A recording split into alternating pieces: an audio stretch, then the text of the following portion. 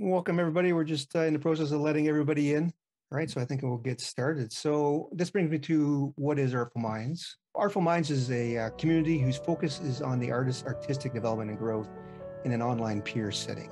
We have weekly skill development exercises, monthly challenges, and monthly critiques, and we'll start adding master classes in about a month or so. And you can find more about Artful Minds at artfulminds.ca. Now I just want to introduce Allie Zeyer.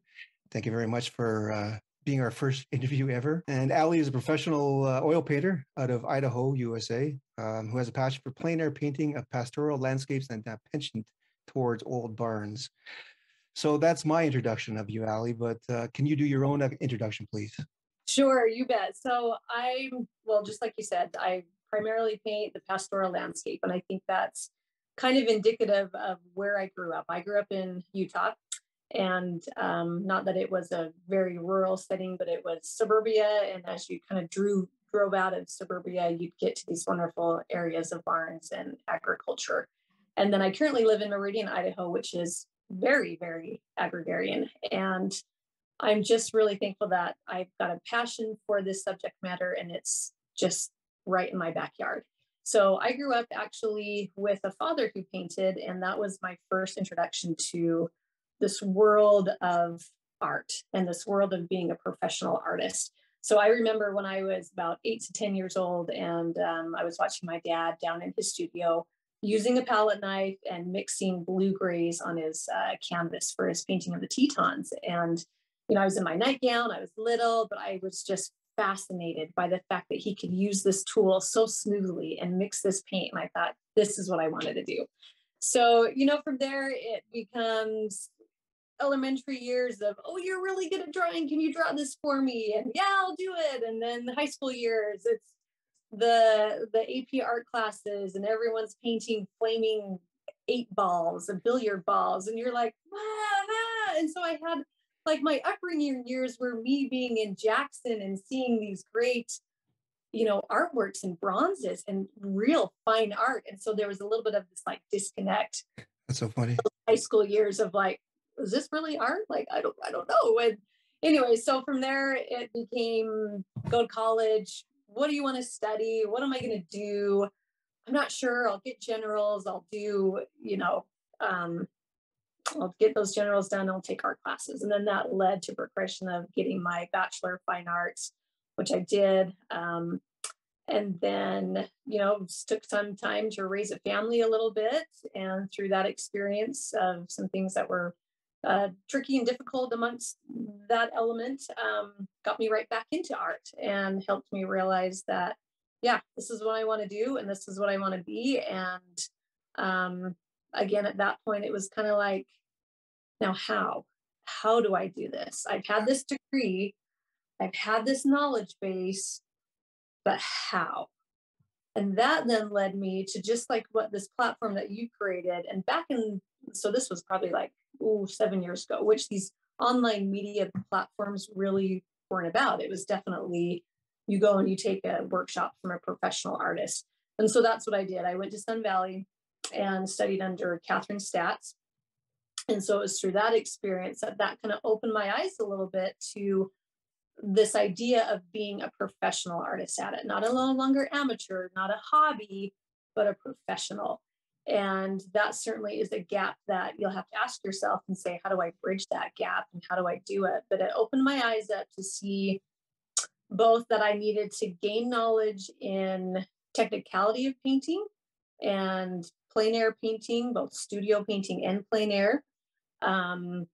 And then also how to branch into like this business of being a professional artist. So that's kind of a long version of from then to now. So thank you. I found 2 things interesting in that the school never prepared you to be an artist in a sense, right? And that you brought up the business aspect of it. And I think I just learned recently that an artist isn't an artist. An artist is an entrepreneur. Really, that's what we are. Would you agree or disagree? No, I would absolutely agree. And I think that's one thing that can really be lacking in universities and academics, because you kind of understand skills, or you're even gaining more understanding of the history behind art a little bit. Yeah. And then you're standing to say, whoa, now how do I make this a business? And how do I do it? And certainly I had exposure as a young child to see that it can work, it can happen. You can make a profession out of this, whatever that looks like on the scale, as to whether you are full-time painting, part-time painting, a quarter-time painting. There's an avenue for every person at this profession. Yeah. Yeah. It's just like any profession. You start off in the low rung and you just work your way up, right? Right. Exactly. Yeah. So for people who don't really know your work, how would you describe your style of painting? Yeah, good question. So I definitely feel like I land in representational. So it's representational. A barn looks like a barn. A tree looks like a tree. But I'm not photorealistic. So I'm going to say it's representational impressionism. So representational impressionism of the pastoral landscape. Pastoral would be like the umbrella of subject matter that I'm drawn to, but certainly I'm trying to capture the beauty of like the light settings that I'm seeing out there, and plein air is a big part of my work on how to do that. I mean, we all know as we're going out there and taking photographs that you come home and you're like, wait, that was not what I saw. And so being out there during specific times of light, observing the same subject matter under different types of lighting, and then going at it and using small studies and painting it that way. But yeah, definitely representational impressionism of the pastoral landscape. Yeah, perfect. I have to agree with you with photos. And I think that's why it's so difficult to paint from photos, is that you have this beautiful scene in front of you and you come home and it's turned into this flat, mundane, average scene, right? Right. Absolutely. Yeah. So that kind of brings us to the next question. When you come up to a location, what makes you stop and think, yeah, I really want to paint that? Yeah, that's a good question. And I think that's a question that every artist should ask themselves when they come up to the location. Because I think for me, certainly first and foremost, the main characters of that draw and that excitement is going to be the light and the color that I see. Whether that's, it could be strong lighting, like what's behind me, a sunset, or a gray day. And so then you have this beautiful milky white sky with a muted outline of a tree barn and things like that, and these temperature shifts all throughout a two-value plane composition. So truly it is the light and colors that I see first. And then secondary to that, I would classify it as the juxtaposition of opposites. I'm really drawn to how in the pastoral landscape, especially with barns, how this dynamic roof line can occur amongst all of this soft foliage, and how that is the juxtaposition, and that's an opposite play. But also digging deeper, it would be the organic nature of the side of a barn that's been weathered by time and the weather and everything that's happening, and that almost now feels like it's growing back into the landscape. So it's like this pairing of old versus new, soft versus hard, red versus green. A red barn and green foliage, like, wow, there we go. So it's just kind of that interplay of opposites. Okay, and that's interesting because it brings me up to one of my questions. And I'm just going to share this. This is off your Instagram feed. Now, your whole idea about the juxtaposition of a barn against the softness of a tree, I found interesting. And so this brings me to this question. This is a photo from the location you're at. And then this is a photo that you've manipulated in Photoshop. And what I find interesting is you added these jaggedness juxtaposition areas of the barn compared to the original photo. You also added a gate for an entry and a pathway up to that gate. But I guess what I find interesting is it kind of exists in reality, but you've taken it to the next step and you've enhanced it to the sense that now you have a painting that has a little more variety and interest. Yes, that's exactly right. So I think you want to be looking at areas where you can just add those lines, those little nooks and crannies, those shapes. Go back to the Photoshop version. Absolutely. Okay, right here. So you can see from the original, if you go back one more, it seems pretty flat. Like I liked the roof line, but I felt like, no, there can be more that happens there. And this now becomes a play on observing, observing, observing. So there's so many times where you drive by maybe a barn and there are large planks of the shingles that are now missing, and it adds peak holes and interest. And you draw from those previous experiences to now come to the table with a new scene like this to now say, oh yeah, now what if I added this in here? And how do I Yep. add this? There was a window that I added in that's very, very subtle, but it's in that shaded area. And it now just brings your eye to see that window, to now go up the roof line, to now hit the pitch of the roof line. The clouds I manipulated a little bit more to draw you into the focal point, which now mimics the pathway leading in as well. Yep. And then it's also a matter of looking at your subject matter to say, well, what can I eliminate that's not necessary here? So if you go back to the original, you see this big pole that's blocking you and like stopping you from entering in. Of course, we don't want to paint that. Absolutely. And it's funny because, you know, as a beginning plein air painter, you're kind of out there painting everything that you see in front of you, not recognizing that you can edit out a lot and that can enhance your idea. I remember one workshop that I went to, you know, bless her heart, there was this gal that came and she was there painting the beauty of the mountain, but she put the pine tree literally right in front of the mountain because it was there and that's what Yeah. she saw. And you know, you kind of learn from these a little bit. You realize, oh wait, yeah, I don't have to put that in. Oh, that's so funny. That is so funny. Although I have to say, when I first started out too, I want to be true to the scene and I put everything in, and Exactly. it was for the detriment of the painting in the end, right? Right. Yeah. And I have another example again. And what I find fascinating, I find this photo so dull and so boring, but you put in a window next, and you cut in a little bit of the roof at the top. You put some slats at the big door, and you've added some grasses to the snow. And what a huge difference does this make to this static image? And you've Yeah. actually changed the snow in the back too, and you've come up with this beautiful little gem. Yeah. And if you want, let me show you the 12 by 12 version because I've slightly changed it from there. Again. I've got it in my hands. I don't know if you can go back to being me. There we go. Yeah. So it's funny, from that 12 by 12, I had my skyline in here. And then I realized the way the painting read, like your eye just went straight to this line here. So I even just decided I got to eliminate that, make it the mountain, keep that feeling like it's just exceeding beyond the canvas. And now my focus is in here without this distracting line a little bit. Yeah, absolutely. You know, all of those elements. And you can see like what time this takes, the process it takes. Like no longer am I pulling up a photograph and saying, okay, I'll paint that. Now I'm asking better questions. I'm thinking about line, shape, color, value, texture, edges. Mm-hmm. All of that goes into play now. And I'm trying to break it down to each specific element separately.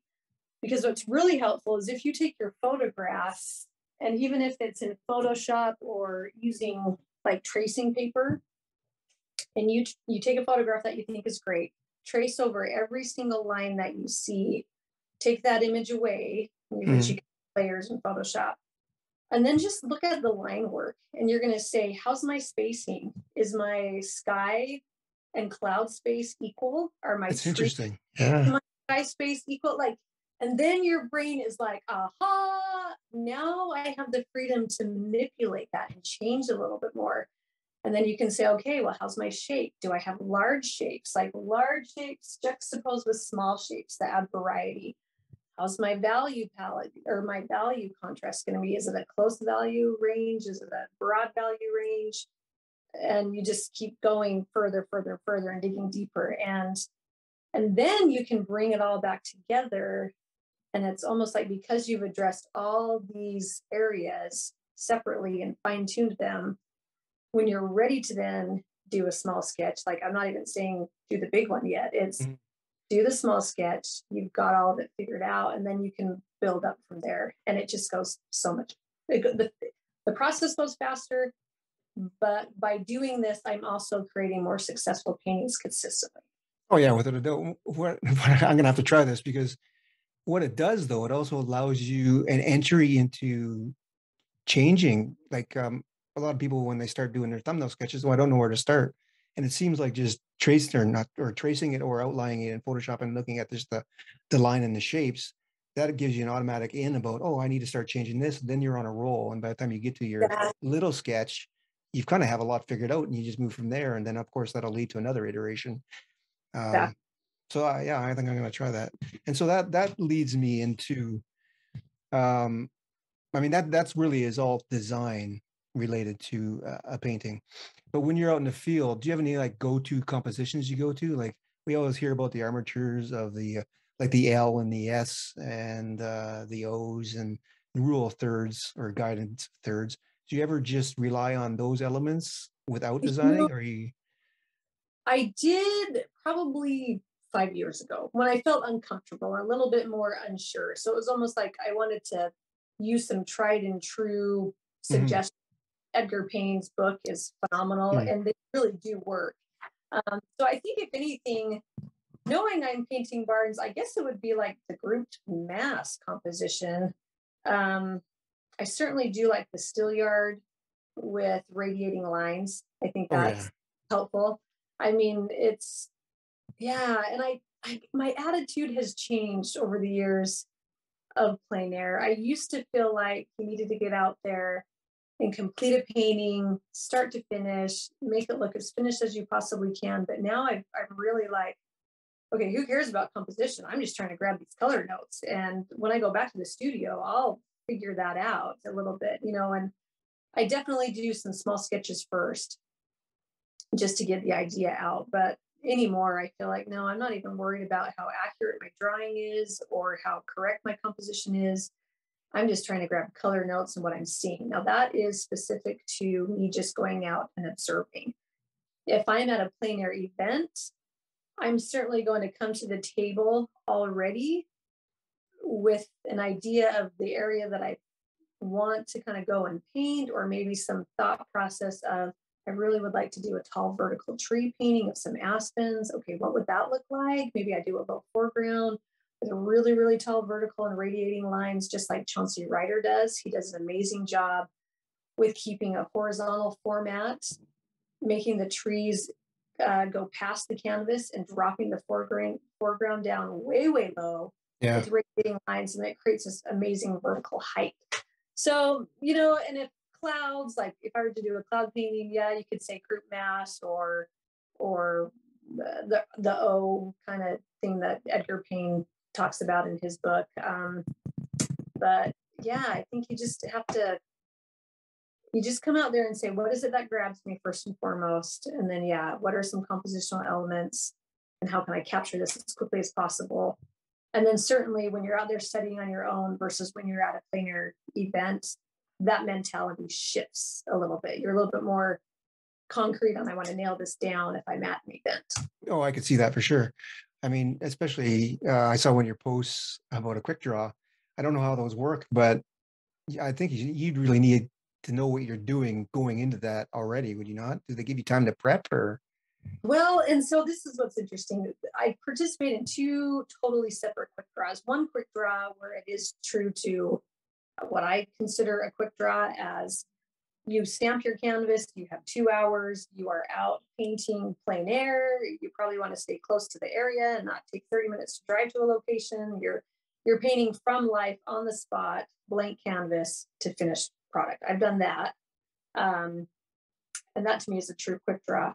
The one that I think you're referring to is the Jackson Hole quick draw, where we are actually able to come prepared with the idea in mind and a little bit of the canvas started, which I Oh, think which, because so in that mind, I was like, whoa, this really is not a quick draw then. But that was helpful. And I did use, again, I get so freaked out at these events and I'm so nervous. I'm just like, whatever preparation I can do, I'm going to do it. So like I did a small study of the barn, which I have here up on my wall. And I pre-mixed my paint because I'm like, I don't want to spend 25 minutes perfect. trying to mix. So I pre-tubed and I knew exactly what I was doing. There was no hesitation. There was no question. And just knowing myself and my nerves, like that's kind of the route I have to go. But it worked, and I was able to finish in time, and I wasn't frazzled. And I don't know, preparation is key. Oh, no doubt, especially in an event like that, right? Yeah. So. Okay, another plein air question. I've noticed in your previous interviews that when you enlarge a plein air piece, you do it incrementally. So you'll go from I don't know what you paint, maybe an 8x10, but then you go to like a 12x16 or something like that. And then you'll go a little bit larger, and then you'll finally hit your 24x36. And I never even thought about that. I have trouble jumping from my, say 6x8 to my 8 to 18x24. Mhm. And I got thinking, well, that might actually help a lot. Does it help you a lot jumping incrementally? It really does. And that was probably the best advice that artist John Burton out of California gave me. I was prepping for a solo show. This was several years ago. And, asking, how do I do this? Talking to the gallery owners, they wanted a large, maybe 2 to 3 large works, several medium-sized pieces, and several small. And at that time, in my mind, I was thinking, oh my gosh, I got to get these big ones out of the way first. But after talking to John Burton, he was so helpful to say, you know what, the best thing you could do for this month in preparation for this show, which is in 6 months, is do 30 small little 6x8s. And then from those, you can pick your best ones, right? Okay. Then you could say, okay, out of these 6x8s, I'm going to double that. So then it would be a 12x16 because you're keeping the parameters the same, right? Yeah, Otherwise, 8x10 to a 12x16, you've now added inches that you've got to figure out the composition. True. So you need to keep those parameters exactly the same, just so everything flows well. And yeah, I went out and I did a small study, and then I did an on-site plein air, which was like an 11x14. And from there, I doubled that. And it was amazing just working from small to medium to large. By the time I got to the large, I had painted that thing at least 2, maybe 3 times. I knew what colors I was going to mix. I knew where the marks were going to be. I knew everything. But I wasn't aware of is sometimes when you have a painting that's this big, those expressive impressionistic marks, you're like, oh great, I got the problem solved, I figured it out. Well, if you jump from here to here, well, that tiny little mark and that little brush now just became a big space that you've got to figure out. Do I have enough color temperature shifts? Is there enough information there? Is there too little? How do you address those things? And so the problem then just becomes a little bit bigger, and then you can find yourself kind of struggling and being frustrated with yourself because, well, now I got to figure that out.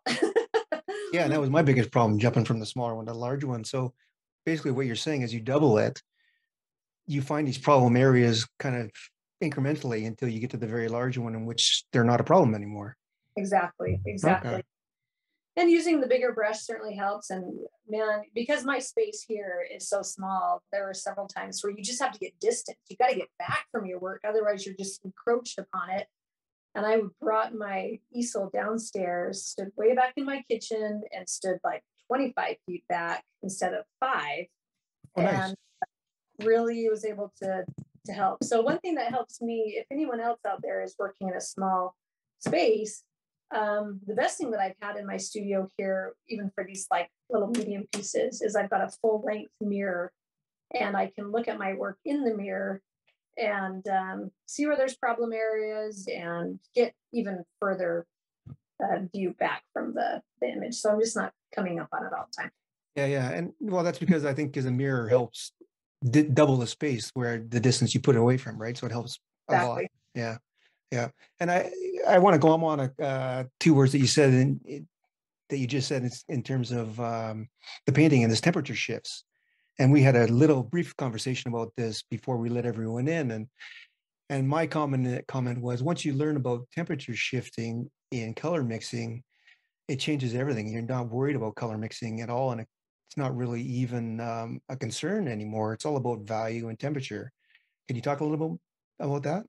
Yeah, I think so. And it becomes exciting at that point. And absolutely. You're not so worried about, did I get that right green? Oh, I'm seeing this green or what have you. You realize, no, it's a blue green. It's a yellow green. It's a red green. And how And you just, what's even better is to say, is it warmer or is it cooler? That then simplifies it even more, because then you can really start training your eye to say, okay, do I need an alizarin crimson right here? Do I need a cooler red, or do I need a cad red, which is a warmer red? And then you're adding those in.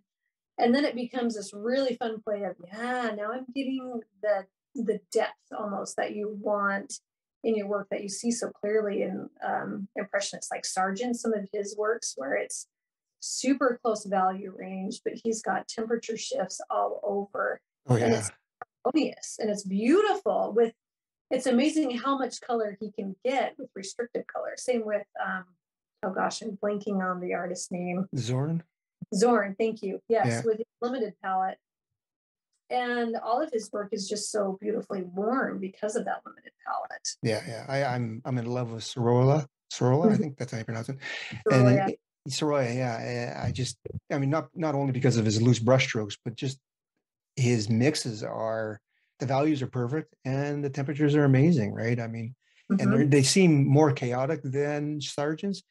It's quite interesting to see the two side by side. Yeah, more chaotic, and I think more saturated. I think Soraya was a little bit more heavy in his color choices, which I love. I mean, I like that saturation. Grabs me a little bit. So yeah, and this brings me to a question about not what colors you use, because I despise that question, because we all know colors doesn't matter when it comes to mixing. But do you find that you need to say 2 or 3 reds, 2 or 3 yellows, 2 or 3 blues on your palette to be able to shift those temperatures, or would you just be happy with one of each? You know, that's a good question. I would want 2 to 3, and now that I'm kind of better understanding blues a little bit more, yeah, I'd want 3 to 4 almost, because ultramarine can go really deep, really dark. I like cobalt, but cerulean and cobalt, even a turquoise. Oh, if I had it, maybe I do have it right here. Okay, this is the cobalt turquoise from Grombacher. It's a great one to add to the mix, because that sky, as you're out there, you know, it's super violety, and there's more reds as you're looking up, and then as that horizon line goes down, it turns greener. And so I find I need a cerulean, I need a cobalt, a mix of those to add again the variety of that value plane and the shifting of the light. I don't want it to be a solid mass. I want a little bit more variety there. Yeah, and then sure. With the reds, I'd love to have the alizarin crimson and the cad red. Even the quinacridone violet is a fun color to use. That and like a green gold, you can get some really fun effects by using those two as your primary colors. Yellows, you definitely want, you know, I like the cad lemon pure and cad yellow light. And then I use azo green, even transparent red oxide. Like, it's kind of interesting. Barns that I like to paint, that was one of the main ingredients way back when they would paint barns red. It was transparent red oxide. And so it's kind of like, well, that makes sense. That would be color. Might as well you might as well use it in your painting, right? Yep. And then I really like it's a quick drying alkyd white that helps speed up the drying time with my paints on the canvas. Okay. Do you use that in plein air or in studio as well? Both, yeah. Okay. Interesting. So we're at the half hour mark, but I want to just ask you before we ask everyone else questions. So after this next question, if people want to ask questions, that'd be fantastic. But I want to ask you, how important would you say is to be surrounded by other artists with with the same passion as you, and not only just at the same skill level, but maybe a little bit lower skill level and definitely at the higher skill level? Do you find that is important? I do. And we were chatting earlier and I was commenting how much I appreciate it. So my dad is still living, and as an artist, you know, I talk to him every day, and always within our conversation, something about art comes up. So I feel like he's like my go-to camaraderie person, the artist that I can relate to, because inevitably he'll get on the phone and say, oh, I worked on a painting today, and oh, I made a mark and it just tanked. I'm like, Dad, I know. And you have to have your artist colleague to cheer you on in those moments of frustration, because we all get there. And then you also need the person to help you say, well, what do you think about this? How do you, how do I address this issue? And I'll give you ideas. But I also think I like how you mentioned you want to reach up, you want to have artist friends or colleagues that are above your skill set. So you then reach up yourself. Yeah. I also think it's important to see those, maybe that are not at your level. I think it just helps you have more gratitude for where you've come, because this is a process. It's a lifelong process. And then you can share your knowledge base next to the person who is needing more information. And what you've learned is going to help spark them. It's going to help glean from them, just like you're reaching up for the mentor that you're needing to help improve your skill set. Yeah, exactly. And it's always interesting because I feel like I've had multiple conversations with artists that might be below my skill set, but yet they know about marketing. They have an expert in technology. And I'm like, okay, I am just nowhere near this. And so we all help. And it's just absolutely necessary, because artists, it's such a solitary profession. And sometimes you can get too stuck in your own head and you need somebody else to help bring you back out. Oh yeah, absolutely. It's almost self-absorbing too. There was a time when I just wanted to focus on my style and I didn't want to take another workshop for the longest time.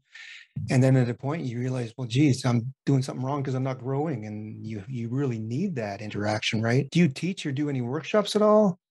I do, and I have one coming up in Idaho here in August. I haven't had I've dabbled in it. I'm not regular, only because of time and phase of life. Our youngest, 5, so he's now going to all day kindergarten this fall.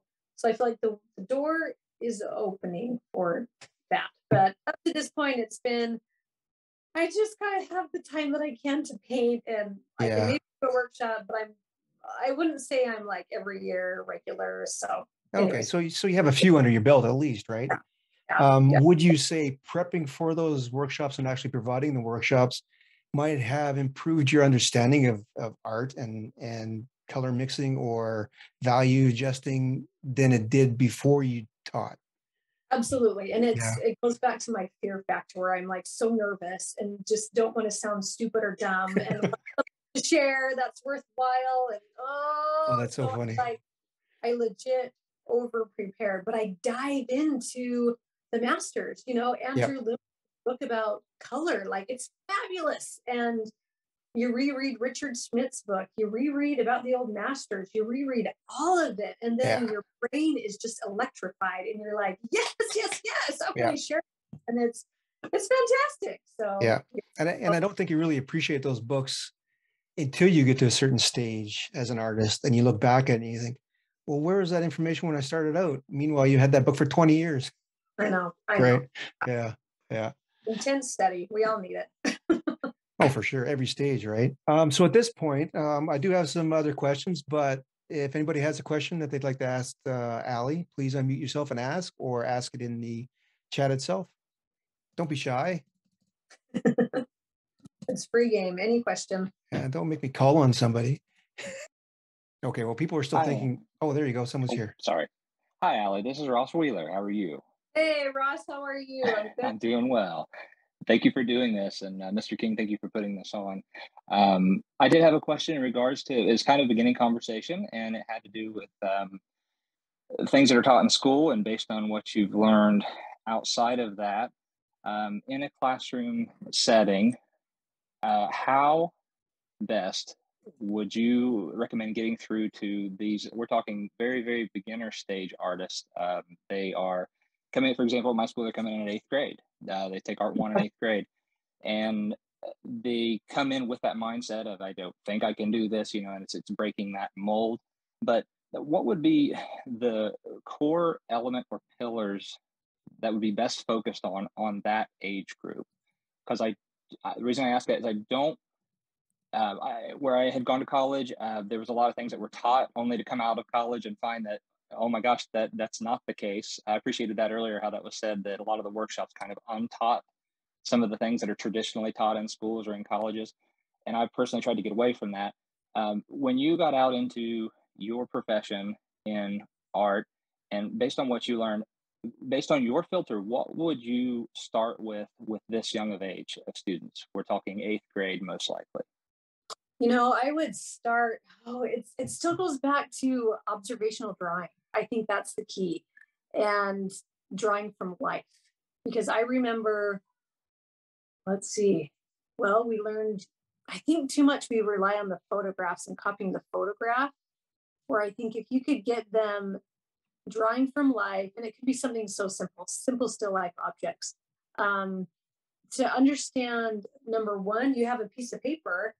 How big am I going to feel that object on this paper? And think about spatial relationships, and also the perspective and sizing. I think that is key. If we could get 8th graders drawing more from life, and that's really hard because they want it to look good right off the bat. You're going to see them erasing and not, and maybe you get a pen in their hand, and it's the no fear of, hey, we're not erasing, we're just drawing. And I remember back in the day where it was like you had that object, and it was a piece of paper with maybe some complex design or something, of a face or whatever, and then you turn it upside down and you have your copy that you're gonna draw on, and all you're looking at now is abstract shapes, and you draw those abstract shapes, and then you put both of them right side up, and all of a sudden, like, what you've drawn really is more accurate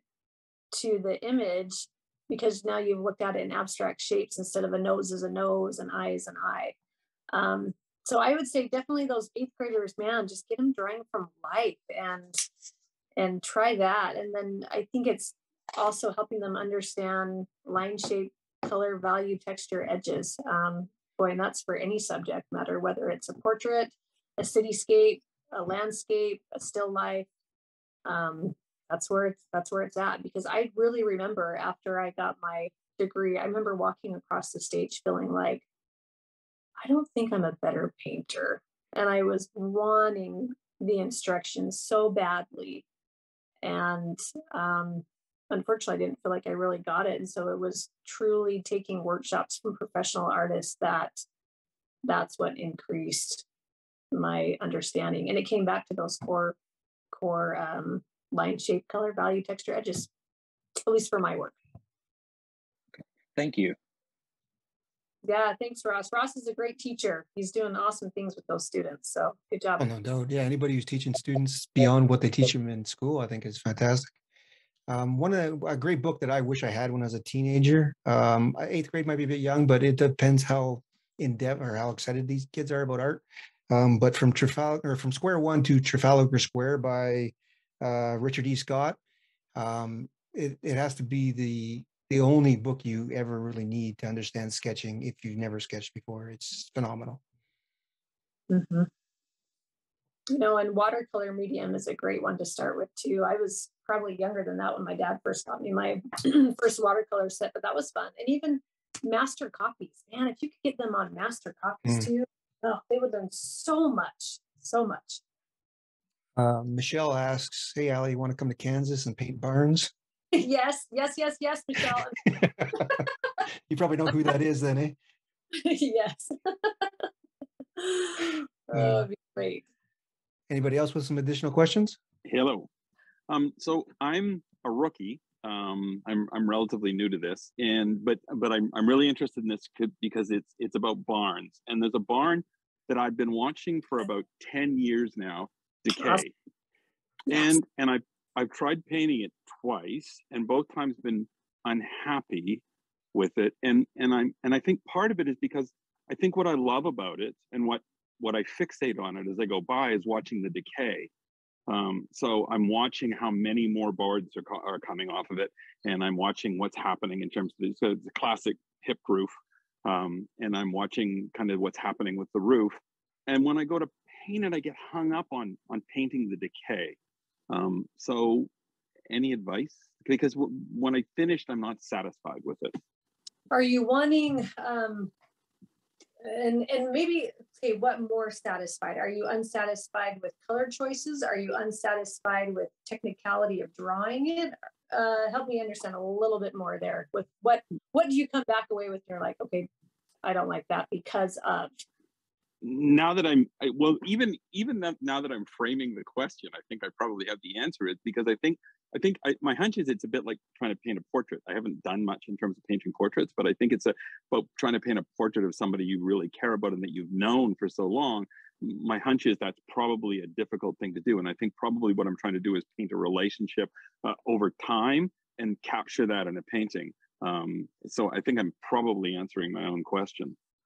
But I also think, like, how fun would it be for you to do multiple paintings of these and let them just be, like, take off the pressure of it's not right, it's not perfect. Just paint it and set it aside, and I'll go see it again, different weather, different type of light, and really identify what is it today that draws me to this barn. Is it the light and shadow of the roof right now, or is it an evening setting and it's just this beautiful golden glow against a sky, and it's the clouds that interest me? And try to hone in on those things and write them down, and then try to capture it, photograph it, and also photograph it. Sometimes it helps with a DSLR camera where you can blur the lens a little bit, so then you're not getting hung up so much on detail, you're looking at big shapes.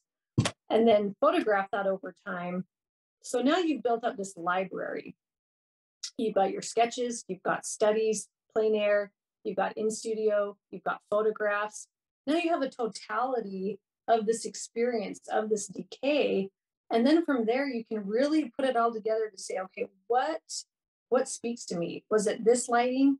Was it this type of decay? Was it this shape? Whatever it is, and just allow yourself the freedom to really take time to document it and enjoy it and have fun with it. Because that's one thing that I did with a barn here that I need to go check on it, but I think it's pretty much bulldozed over because I saw the decay of everything around it come down, and I was able to see it in all types of lighting. Some of my plein airs were pretty darn clunky, but I came home and tried to reevaluate what it was that I was seeing and try to make better color choices, closer value choices as well. So that way, what I liked about it and what I tried to remember and what I felt and what I saw, again, the impression of it is able to be brought about. I hope that helps. Yeah, it does. I'm thinking haystacks, it does. Now I wish I'd started on it 5 years ago, but you're right. I mean, and a big part of it is that, like, there's blueberry fields in front of it, so you get that bright red, and so you get that. Okay, that's got me excited. Thank you. Good. That's Bonus, what you need. yeah. Excitement to go study and learn. That's exactly what it's all about. And I think a lot of people just don't understand it either. Every time you do a painting, it doesn't have to be a finished painting, not at all. As soon as I have shifted, this is so much indicative of art. Like, you want to light the fire, and as soon as I, for myself, made the shift of stop thinking about how many paintings I can get for the gallery. Go out there and say, what is exciting to me out here? What do I want to try to learn? What am I trying to gain here? And just be out and about and see and experience something. And just like Steve has talked about, where you've seen the decay and you want to gather that. And then you get excited thinking, well, what does it look like today? What does it look like tomorrow? What's going to happen? And then it just feeds that fuel and the excitement of learning and trying to captivate what you're seeing. Yeah. Rick has a question. He says, can you please tell us about your process of scouting locations and sites before committing to setting up your gear? And do you do sketches before painting or taking a photo? Yeah, so I'm going to answer that in a two-part question or two-part answer. First scenario is I'm out at a plein air event, and I know in 3 to 4 days, I've got to have a painting ready to go on the wall. I come to the table knowing if I can only display maybe 3 paintings, I know I'm going to try to paint at least 6, maybe 7, because not all of them are going to be winners. I'm going to tank on a few of them, and that's fine. Just expect that. So then it becomes, okay, what do I like? I think you need to come to the table to these events knowing what interests me. Do I want to paint old cars? No, I don't. That's not my That's not my genre. So you kind of come to the table understanding a little bit more about where your interest lies. And then you can come to say, okay, if I know I want, let's say, a mountain ridge, I need to be there at 7 a.m. because the light's going to come and hit it. And what's the color going to look like at 7 a.m.? Then I'm going to maybe say, okay, this is great. I could start a painting at that point, not even knowing I'm going to finish it, because that light's going to change within 45 minutes, maybe even 30 minutes. So you might even just color note sketched in, set it aside, move on to the second location. So maybe you're painting 2 paintings a day, maybe even 3, and then day 2, if you can go back to the location to go start on the first painting you did to get more information, you can kind of work it that way. I do sketches. I think sketches are totally valuable and totally helpful to just nail out the idea. You've got to get those thoughts on paper, I feel like, and get some things figured out before you're going to the canvas. When I've done that, the canvas just flows better. You've got some information written down. You might even have words written down to say, strong color, close values, textures, whatever that idea is, whatever you saw that brought you to that spot, that's what you're going to try to bring about.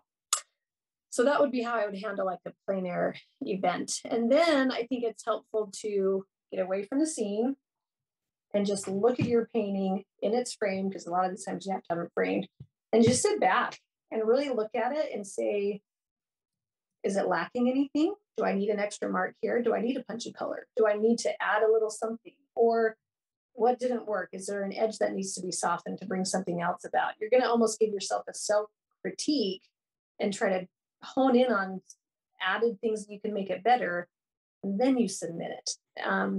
So then when you're going out, for myself, when I'm going out to just study and observe, I've actually made on my phone a map location of all these barns that I like. So that way I can look on my phone and be like, where was that? I don't remember the street. Oh my gosh. And I even have written on my studio wall right now to say, if there's dramatic lighting, meaning we just had a cloud, like a rainstorm come through, the sky is that brilliant deep blue and the light has just hit a structure or something, head to the location. Because I know, as I've searched my area around enough, I know where the sun is hitting, what type of day it's going to be, and then I can grab it. And I'm prepared, ready. And it's exciting because now you're like, whoa, this was amazing. Here, let me grab it. And then when I'm doing those, I mean, they're little, they're little, like, and I'm palette knifing it, just trying to grab something, because I know I'm going to come back to the studio. I'm going to have more time to think. It's not adding more detail, but it's more time to just really think, what was it that I'm trying to bring about, And one thing that's helpful, so I'll show you on this guy. These were just really kind of, anyone who's familiar with my work might recognize the large version of this. But I first went and did some plein air painting and gouache on location.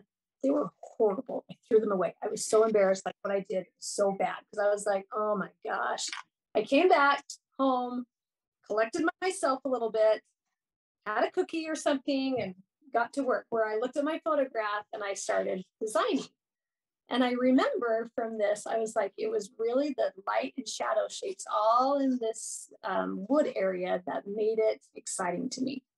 But I do love these little windows and stuff. However, I realized as I got going, these two elements were competing.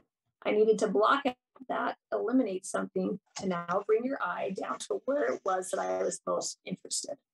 Colors I felt like were great and fine, but it was just a slight change to now help me bring your eye into what it is that I, as the artist, am wanting you to pay attention to. So, and how many times did that take? Okay, there was 3. And then from there, I also took these colors, kind of pre-mixed them a little bit, went back on location with a larger canvas. And now I come to the table a little more collected, a little more understanding what's my composition, what are my colors, what am I shooting for, what am I trying to bring about? And then it becomes a much easier, enjoyable process, because you've now been prepared and you've prepared yourself a little bit. That was really long-winded. Sorry. Very comprehensive, though. I think it was perfect. Jones. Hey, Scott, how are you? Talk a little bit about gouache and how Oh, you're using it and what you think you're going to do in the future with gouache. I hope to do larger gouache. Gouache is okay. So this really started with, I come to the table with, I'm going to say a pretty strong background in watercolor. My entire final show was all in watercolor. I was doing large watercolor sheets. So I love the watercolor medium. And it was Scott Christensen seeing his work in gouache that I was like, oh my gosh, I want to get this back out again. And I want to do this. Gouache has really given me the freedom to make more expressive marks and to not be so mentally brain blocked on, I'm going to make a mistake. I think that's the freeing part, is when I'm working small and with this gouache medium. And it took a minute to get used to it. Like I was working in it really, really kind of like watercolor, really light. And I realized I could kick up my saturation a lot more. But it's helped. It's helped me figure out the kinks. It's helped me give more confidence to now going to an oil painting without fear, which is really helpful, because I think sometimes that can be a real roadblock. And I hope to do more. I really do. I think they're fun. They're expressive. They take a lot of work. Like there's one that I did, and I did it 2 or 3 times, and it was frustrating. I felt like I'm just wasting my time here, but it was great. It just allows you to work in the medium in a freer way. And I look at that, and I look at the gouache, and I think, where's a soft edge? Okay, that translates to a soft edge in oil painting. You can really build up the medium, and it's great. So hopefully I can use some gouache this size and maybe even larger. We'll see. That'd be amazing, wouldn't it? Gouache that size? But, yeah, I know. Like a full sheet of watercolor paper on gouache. All I can think about is how much that would cost. Paint alone, right? Yeah. We have a question from Susan here in the chat. Behind you, it looks like it looks like there is a sketchbook with a couple of studies. It looks like you may have some color mixes underneath one of them. Can you tell us about those, please? And do you document the colors you use in each painting? Yes, I do. Okay, so this was the first gouache that I did of it. And then I did this one just a little bit quicker, and I realized I liked the more purple color relationship. So this is gouache down here, and you can see little tick marks. I'm trying to get my blue right. So even before I'm putting that gouache in the area where I'm creating the painting, I'm still testing it out, because gouache dries quite a bit darker than when it's wet. So I'll make a tick mark. I'll wait a few seconds, maybe a minute, see how it dries, so then I can check my value. Because that's one thing that I think gouache is tricky, is we see these great gouaches out there, but they do dry darker. And so a lot of the times for myself, my sky value is too dark. But then this right here is actually oil paint, because I'm trying to now take this gouache to oil, and I want these colors. So I'm mixing my oil paint and just putting ticks down. Interesting. To see how it compares. And that's been really quite helpful. I don't know if I have any others. Oh, that's all oil paint, but same kind of thing here. Oil paint on canvas, trying to figure out color tones and temperature shifts and all that good stuff. But then I also write notes to myself. So I have here that I want a warm glaze underneath this eave, because the light of reflected light underneath the eave of a barn, right at when it reaches the edges here, it always gets really warm. So like I write notes for myself, and I pay attention to, I like this combination here, and things that I want to remember when I'm going to oil. Nice. Schmidt color charts. I know you recently done them. How are you using them now? Oh my God, don't even talk about color charts. Go ahead though. You know, the Richard Schmidt color charts, I need to get those out more. I haven't done it so much. I think I've enjoyed it, and that was a great process, but it's so helpful if you take those out with you in plein air, because there is a point where you, as an artist, you're like, I don't even know how to mix that color that I'm seeing. And that's where the Richard Schmidt color charts come in, because you can look at it and say, oh, It's a transparent oxide red with a little bit of green gold. Boom. There's my neutral green. And you also can look at it, and it's so helpful with values too. The one thing I've seen though is a lot of people, when they're doing those color charts, they don't get the lightest value light enough. So I remember when I was doing them, I would mix my large pool of the two colors together. So maybe it's transparent red oxide with green gold. I'd mix a big pool of that. And then here, your lightest value is supposed to be just a titch off of white. So I would take my white and I would like tap into that pool that I painted with my palette knife and just concentrate on this value being just a slightly off white. And then I would mix my middle value, and then I would go to my 2 from there. So then I have those value stages broad enough and just off white, and where it should be in the middle range with the 2 in between. So I think that's helpful if anybody's doing those. But they're so good. And one thing that helped me with those color charts was I really at one point was frustrated with how garish my greens were looking. And because I was mixing ultramarine blue and cad yellow light and not getting enough red in there. And it wasn't until I mixed cad orange, and it was either cobalt or ultramarine blue, and I realized that's the green that I want. I want that green. And so I honed in on that green and then did some color palettes and tonal, I have it here, tonal designs off of that. So it just helps you like see the breadth of where you can go, but also keeping it very harmonious as well. Yeah, so very true. I went through that whole process myself, and the biggest thing I got out of it was a stronger wrist. It's a lot of work, isn't it? How much it hurts your hand just mixing all that. So much work, but it's so worth the work. Yeah, like, I still got mine. I don't fear anymore on mixing color, and it's just like the temperature shift when you said, and it's so helpful. Yeah, once you realize that its value in temperature, color is almost secondary. But sometimes though, like you say, you just need how to figure out that steely blue. How do you get that? And you go back to what you painted, and you see, oh yeah, it was this and this, right? Yeah, exactly. So one of the big questions here, because we all get imposter syndrome at one point or another. It could happen every day, or it could happen occasionally, regardless of your professional level, right? So how do you manage discouragement, and not just from others, but in yourself, especially? Because I know sometimes you're at that stage of a painting and you know it's going to come together, or you're just like yourself. You went out plein air painting, tried to do a plein air painting, and you just bombed.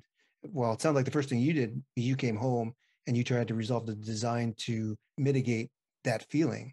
So is that, besides that, what are your ways of mitigating discouragement? Oh gosh.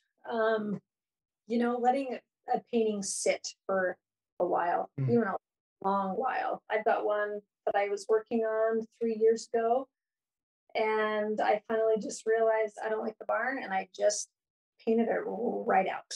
And I think letting it sit so that way you don't have that that heated aggression, that bad blood in you in that painting, letting it sit for a while, and then also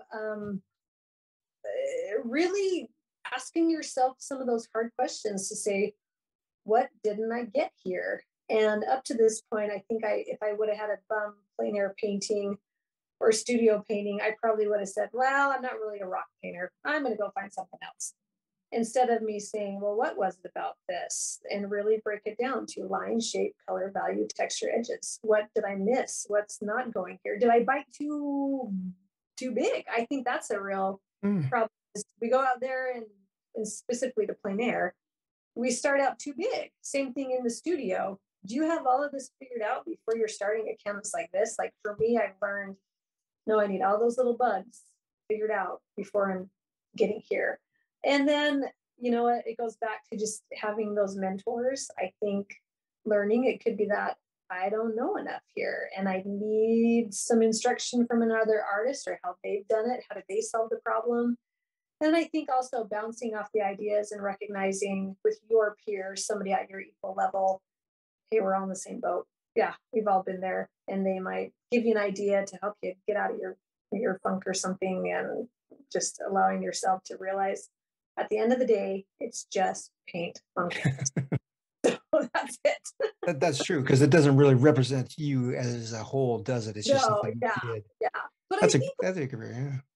I think what's really tricky though is this whole realm of social media, and it can really skew with your psyche. And even for myself, I've even had to like distance myself a little bit, because I get so captivated by these great, and I wish I knew his name. He's an artist that just puts this thick, chunky paint on. He's doing these faces, and I love it. And I get thinking, wow, he did that in like 15 seconds. I'm struggling over here for like 2 days on this. What's the matter with you? And you kind of lose the reality of this takes time. This takes a lot of time. And that's another way to help me just bring it back down to realize, okay, it takes time. I've got some stuff I got to figure out. So Yeah, absolutely. So I guess what you're saying, and I think this can apply to a lot of the situation, is it's all about process. Have a process instead of just throwing paint on a canvas based on a photo, right? Do your time, do your prep work. And then when you get stuck, look at it as line, shape, value, temperature, positioning, and you'll come up with something each time to fix. And you do that enough, you fix enough things, chances are it's going to be finished, right? Yeah. And I think also part of that needs to be the integrity of your work. What do you love? And what does your eye, what can you bring? Just like Steve was saying, how he was loving the deterioration of this barn, all, I mean, how great that he's identified it. He's drawn to it. Okay, well, go capture that. Go see it. Go study it. And now it becomes, you have something to talk about with people when they're asking you about your work. You're able to communicate, to say, I've seen this thing in 5 years' time, and here's what happened. And it's exciting, and you're sharing it. And that becomes not only the integrity of you as an artist and what you can bring to the table, but it brings a wealth of just a wealth to the work, and a body to it, a story behind it, if you will. Yeah, exactly. Right. It imparts more value to it as well, right? Yeah. Yeah. All right. So we're just after 7 o'clock. So instead of just taking more questions, I think I just want to say thank you, Allie, so much for being our first interview here. I think it went pretty smoothly. I loved your questions. It's more than I could hope for, without a doubt. Your wealth of knowledge is surpassed mine. So now I'm going to have to glom onto everything you post on Instagram. Well, thank you. This was great. I hope it was helpful to anybody. But if there's more questions that anybody has, feel free to put them on the Artful Minds, and we'll answer them and get more information out there so everyone can feel like, oh, wow. Thank you. Want to make better paintings every day. And that's the goal. Thank you very much. And as a reminder, not to take away the wealth of knowledge that Allie just imparted on us, but our next inspirational discussion is coming actually this Sunday, May 22nd, with Tushar Sabale. I believe that's how you pronounce his name. And registration is open on our website, artfulminds.ca, under the events calendar. And I'll leave it there. Thank you very much, Allie. I appreciate it. Thanks for everyone who attended. I can't say anything. I'm ecstatic. Thank you very much, everybody. Hey, thank you, Michael. Thanks for the opportunity. Thanks everyone for joining. Great. Bye-bye. Yep. Bye-bye.